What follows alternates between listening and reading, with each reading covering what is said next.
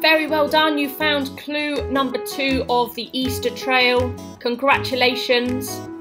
Can you still remember clue number 1, I wonder? Well, here is number 2. Watch the video and look out for the clue at the end. Hello and welcome to Holy Trinity Church. I'm Reverend Rachel and I'm going to share with you the story of what happened next after Jesus arrived in Jerusalem. When Jesus came to Jerusalem, the first thing he did was to visit the temple. The temple was a very large building, a special place where people went to pray. But at the temple in Jerusalem, things were not as they should have been. In the place where people were supposed to pray, the courts were full of people selling animals and birds. There were money changers too, people whose job it was to change the Roman coins into coins fit for use in the temple. The people who were selling the animals were charging very large prices that the poor people couldn't afford. And the people who were changing the coins were not doing it fairly and were becoming very rich. When Jesus came to the temple and saw what was happening, he became very angry.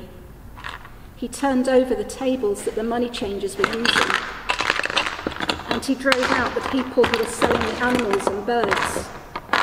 There were cows and sheep and birds everywhere, and there were coins all over the floor.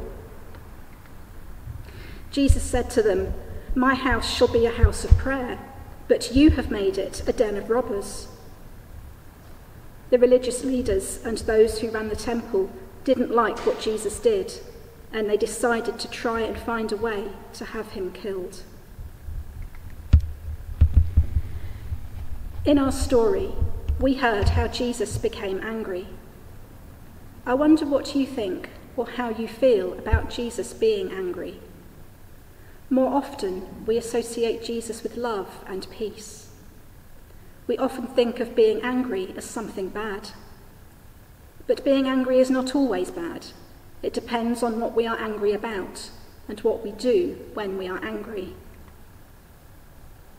Jesus was angry because what he saw in the temple was wrong. Poor people were coming to the temple to worship God, but were being robbed by the rich people who sold them animals and changed their coins. Jesus could not let this continue to happen, because as well as being a God of love and peace, God is also a God of justice. Today, there are many situations in the world that are not fair. When we get angry on account of injustice, we are standing with Jesus and can use our anger to campaign for a fairer world. Let's pray. God of justice, love and peace, help us to see the world with your eyes. Give us courage to stand up against things which are wrong and unfair. Through the power of your Holy Spirit, help us to bring changes to make the world a better and more loving place for everyone.